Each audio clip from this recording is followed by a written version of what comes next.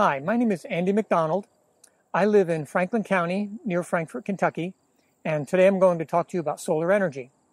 I'm here at my house, and this here is the solar electric system that supplies the electricity for our home. Here at our house, we get about 100% of the annual electricity that we need from this solar array. You can see my house in the background, and my wife and I started renovating our house about 10 years ago when we bought our farm here. And we designed the house, we designed the renovation to make it a very energy efficient passive solar home. And so it was designed to use a minimum of energy, and we wanted to be able to supply all of our electricity needs with solar energy. And so our house is heated with a wood stove, and we do not have air conditioning, so that helps keep our electricity usage low. We also have a solar hot water system, which I can show you later in the program. And so when we first moved into the house, the 5 solar panels here behind me supplied all of the electricity that we need for our annual usage. And as years went by and we settled into the house, our electricity usage went up a little bit, and we decided to expand the array. So what started off with 5 panels is now 9 solar panels. And then in 2018, we purchased a used electric car, a Nissan Leaf, and that increased our electricity usage a little bit further. And so we have plans to add some additional solar panels onto the barn to bring us back to net zero energy for the whole home, including our car. But without the car, we're still beyond net zero electricity. So the cost of solar panels has fallen dramatically over the past 10 years, to the point where now solar electric systems are an excellent investment for most homeowners. When factored over the life of the system, which would be at least 25 years, the cost of the energy from the solar photovoltaics is around 6 to 8 cents per kilowatt hour. That compares to the average electric rate in Kentucky, which is around 10 cents per kilowatt hour. So if you have the ability to make an investment in a solar electric system, it's a very good long-term investment. It provides you with stable electricity rates for decades to come. A lot of people who are putting in solar electric systems are retired people or people approaching retirement who want to stabilize their utility bills. They anticipate having a more limited fixed income in retirement. And so being able to stabilize your utility bills and protect yourself from rate increases is a good investment when you're getting older. But it's not just for older people. A lot of younger people are using solar energy too. So I'll talk some about the basic components of a solar electric system.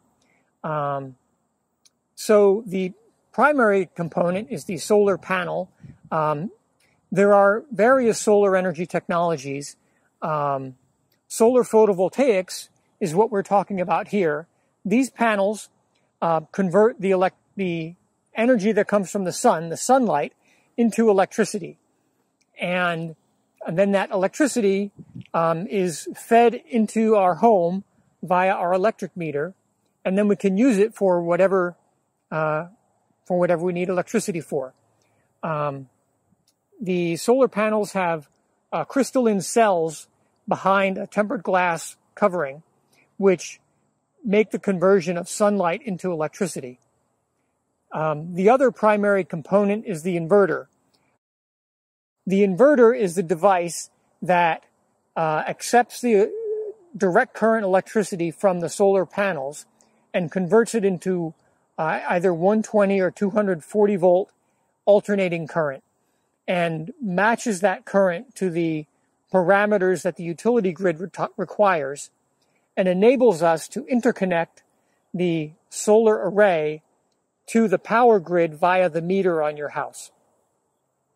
The system that I have here is a grid intertied net metering system, so that my house is still connected to the utility grid. And so when it's sunny, if I need electricity, I use the power that's coming off the solar panels. But if it's a cloudy day or if it's nighttime, I use electricity from the power grid. And the two systems work together seamlessly. Well, you might ask, well, what happens if it's sunny and I don't need all the electricity that I'm using? Well, the solar system produces an excess of electricity in that case, and the excess electricity flows through the meter back to the utility.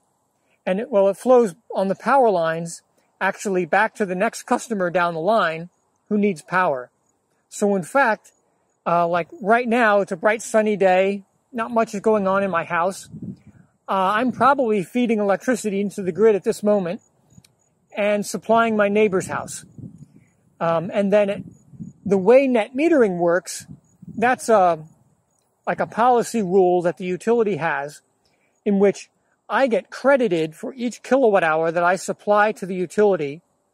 And then at nighttime, when I use power from the utility, I recover those credits. And at the end of the month, my electric bill reflects the balance between the net balance between the amount that I produced and the amount that I consumed. So in the summertime, I usually produce more power than I need, and so I build up credits. In the wintertime, because the sun is lower in the sky and the days are shorter and it's more often cloudy, the solar panels don't produce as much electricity in the wintertime. So I often require extra power from the utility grid in the winter, and usually the credits I built up in the summer offset the power I need in the winter. And that illustrates a basic design principle when you're sizing a solar electric system for a home. You would optimally want to design the system to supply all the electricity you would need on an annual basis.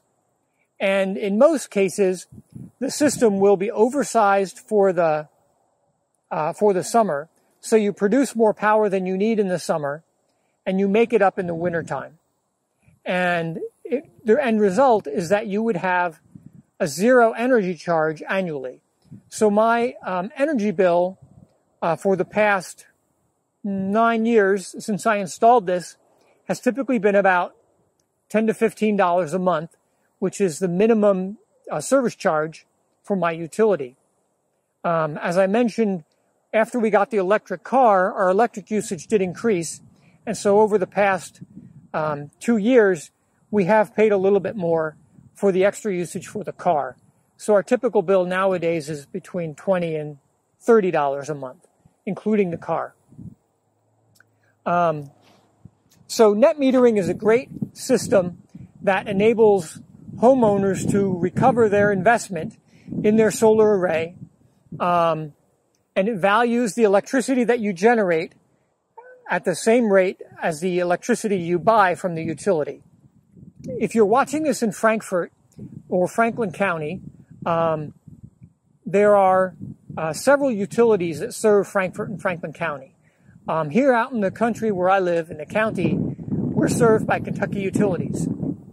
If you live in downtown Frankfort and other parts of Franklin County, you might be served by the Frankfort Plant Board. Other people might be served by Bluegrass Energy. The Frankfort Plant Board is a municipal utility, and they do offer net metering, as does Kentucky Utilities and Bluegrass Energy. However, in 2019, the state of Kentucky passed a law which allows the utilities to change their net metering rules. And the changes have not gone into effect yet, but they will affect Kentucky Utilities and Bluegrass Energy and the other electric co-ops and Louisville Gas and Electric. But the rules do not, that law does not affect the Frankfurt Plant Board or other municipal utilities because they're not regulated by the State Public Service Commission. So if you live in, or if you are served by Kentucky Utilities or one of the electric co-ops, at some point in the near future, your ability to use net metering at the retail rate is likely or possible to change. So you may want to investigate investing in solar before that change happens. That the timing of that change will depend on when each utility brings a rate case before the Public Service Commission. And presently, I would say there's at least 6 months before any changes might occur to Kentucky Utilities or the co-op's electric rates, because none of them have filed rate cases with the Public Service Commission so far. We would typically design a system to meet 100% of your annual electricity costs or annual electricity needs.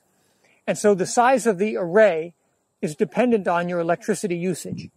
And so at our home, not counting our electric car, we use about 10% as much electricity as the average home in Kentucky.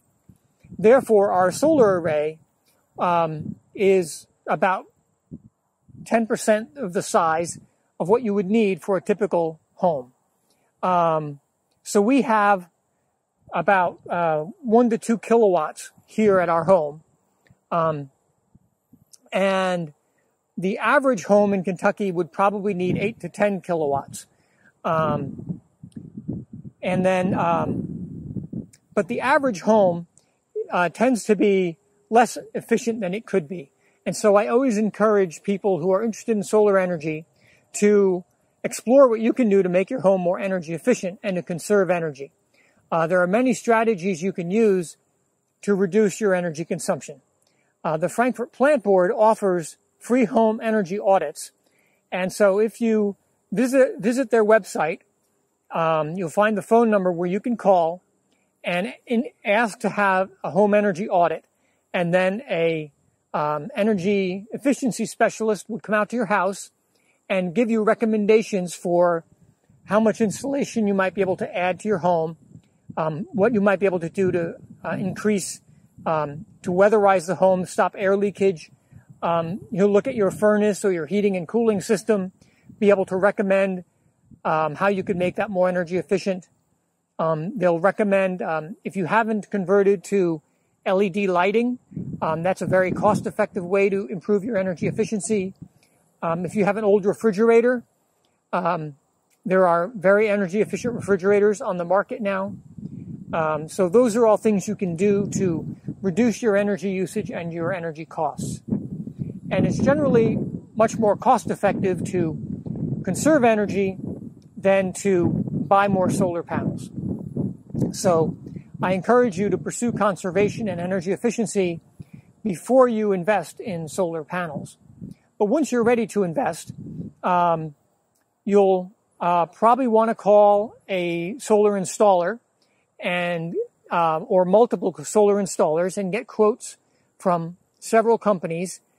Find out what size system they recommend for you, and there's a list of solar installers working in Kentucky at the website for the Kentucky Solar Energy Society, which is www.kyses.org. Once again, that's www.kyses.org. And in the Resources tab, you can find a list of solar installers. There are installers in Lexington, Danville, Louisville, Cincinnati, and other parts of the state. I work for a program called Apogee Climate and Energy Transitions. I provide consulting and technical assistance for solar energy and energy efficiency projects. I also do educational advocacy and research work to advance the energy transition and solutions to the climate crisis. I've done a lot of work with solar energy over the years, and Apogee is a program of Earth Tools Incorporated, which is a business located in Owen County, Kentucky. And we have installed For several years, we installed solar energy systems in the Franklin County, Owen County area. But nowadays, we're focusing more on providing technical assistance and consulting. So thank you very much for your attention. I think we'll take a break and walk over and take a look at my inverter. This here is the inverter that operates with my solar electric system. As I said earlier, the inverter converts the DC direct current electricity that comes from the solar panels into alternating current, and it converts it into either 120 volts or 240 volts AC current, and allows the power from the solar array to interconnect with the utility grid via the meter. This inverter is, I believe, 9 years old now. There are many different brands or manufacturers of inverters nowadays, and they come in different sizes. In recent years, the microinverters have become more prevalent. A microinverter actually is a small device about this size that mounts on each solar panel. So rather than having a central string inverter like this that serves the entire solar array, there would be one microinverter on each solar panel. And the advantage of having microinverters is that you can monitor the power output on each solar panel individually, which is pretty neat because nowadays just about every inverter enables you to monitor the power output of your solar array online via using computer software. And so you can see in real time what how your solar array is performing, and you can also see the historical performance. And that data is provided numerically and with graphs, so you can visually see how the solar array is performing. String inverters provide monitoring, and microinverters provide monitoring. You do need to have a good internet connection at the site where the solar array is located to have that online monitoring. The practical advantage of monitoring is that if you ever have a problem with your solar array, like if damage ever occurs to a solar panel or a group of panels, or if one panel just develops a fault for some reason, the monitoring software will alert you to the problem so that you can get it fixed and get your system operating at 100% sooner rather than later. The advantage of the microinverter is that if there's a fault with one solar panel, the microinverter allows you to identify exactly where the problem is, which makes troubleshooting and repair much easier. With a string inverter, if the monitoring shows you there's a problem with the array, it's a more involved process to identify where in the array the problem is located. Now, my inverter is old enough that it did not have the monitoring feature, so I don't have that capacity. But to my knowledge, most or all inverters installed nowadays have a monitoring capability. I should say a few words about equipment durability and warranties. So nowadays, inverters typically have a 10 to 12 year standard warranty. Some inverters have an even longer warranty, and many of them will offer a warranty extension option that you can purchase that will extend the warranty out to 20 years or perhaps even more. These solar photovoltaic panels typically have a 25-year power production warranty, which guarantees that at 25 years, they'll be putting out 80 to 85% of their rated power output. So the solar modules are designed to be very durable, very weather resistant, and to withstand the extremes of weather that we have in the world. They're used all over the world in every climate you can imagine. They're also used in outer space. So the investment in a solar array is a very secure long-term investment. It's also a tax-free investment. You can compare the long-term financial value of a solar array to what you would gain by investing your money in other types of investments, whether that would be in a CD or putting it in the bank or putting it in the stock market. And in the case of a solar array, the value of the investment increases as electricity rates rise. And it's a very secure investment because electricity rates have been rising consistently for decades and are likely to continue doing so. So this here is the solar hot water system that provides hot water for our home. This is a solar thermal collector. So it differs from the solar photovoltaic panels we were looking at earlier. The solar thermal collector, the large collector here, has copper tubing inside and circulates propylene glycol, which is a non-toxic antifreeze. And the glycol circulates through the thermal collector and gets hot, and then through copper tubing goes into the house where I have a heat exchanger by my water heater. The heat exchanger transfers the heat from the propylene glycol to the water in my hot water storage tank, and in that way provides hot water for my home.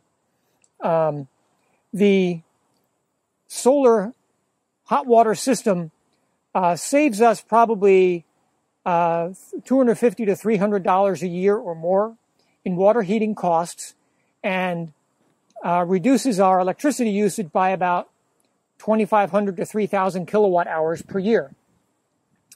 You'll see here there are two small solar PV panels attached to the solar thermal collector. These small PV modules operate two pumps, one panel for each pump. One panel circulates water through the heat exchanger, and the other panel circulates the propylene glycol through the heat exchanger. And they not only power the pump, but they're the control for the pump. So when the sun comes up in the morning, the solar photovoltaic panel starts producing electricity. And when the sun's low in the sky in the morning, it's not producing a whole lot of electricity, so the pump turns kind of slow, which is fine because it's not producing much heat either in the thermal collector. But as the thermal collector heats up, as the sun gets higher, the photovoltaic panel puts out more electricity and the pump spins faster. And then in the evening, as the sun goes down, the pumps slow down and eventually stop, and the thermal panel cools off and goes to sleep for the night. And so the system works very, very smoothly and does a really good job on sunny days, or partly sunny days. When it's cloudy, it doesn't produce very much hot water, especially in the wintertime. And so we do have a backup element on our water heater.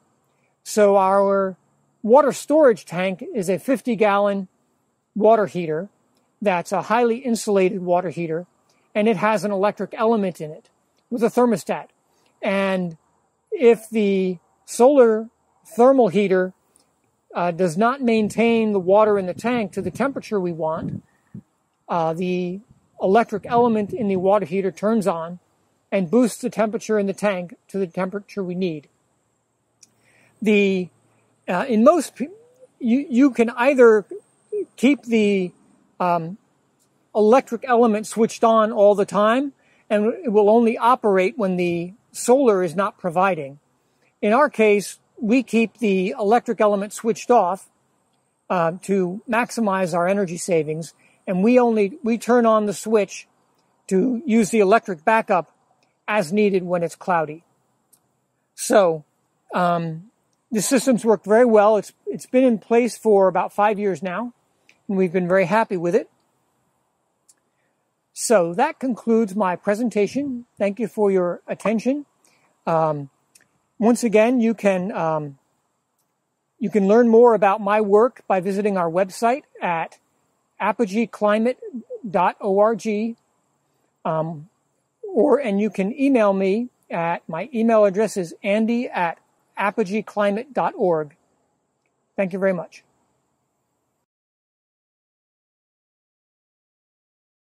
Now you will find a little talk with Jesus makes it right. All right. I once was lost in sin, but Jesus took me in. And then a little light from heaven filled my soul. It bathed my heart in love and wrote my name above. And just a little talk with Jesus made me whole. Now let us have a little talk with Jesus. Let us tell him all about our troubles. He will hear our faintest cry. He will answer by and by. Now when you feel a little prayer will turn in, and you know a little fire is burning, you will find a little talk with Jesus makes it right, all right.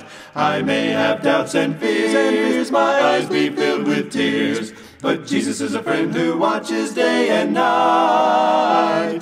I go to him in prayer, he knows my every care, and just a little talk with Jesus makes it right. Now let us have a little talk with Jesus. Let us tell him all about our troubles. He will hear our faintest cry, and he will answer by and by. Now when you feel a little prayer will turning, and you know a little fire is burning, you will find a little talk with Jesus makes it right, all right. Now let us have a little talk with Jesus. Tell him all about our troubles. Hear our faintest cry, and he will answer by and by. Now when you feel a little prayer will turn in. Know a little fire is burning. Find a little talk with Jesus. Find a little talk with Jesus. We'll find a little talk with Jesus. Makes it. Have a little talk with Jesus. Tell him all about our troubles. Find a little talk with Jesus.